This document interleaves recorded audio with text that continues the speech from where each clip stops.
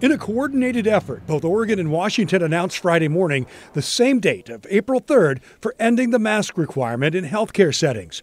That's a lot of places, hospitals on down, and covers a lot of people, from healthcare workers and patients to anyone else going through the doors. For many, they're greeting this announcement with happiness, that this is a great positive step as we move on from COVID-19.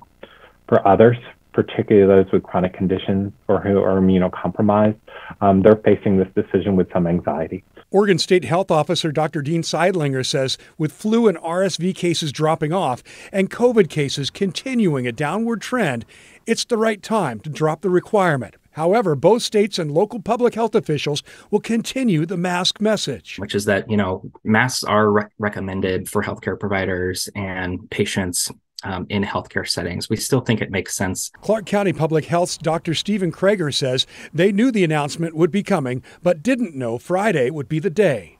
That seems to go for providers, too.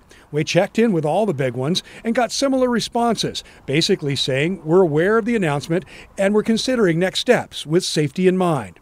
I asked Dr. Seidlinger if he had any sense of what providers would do.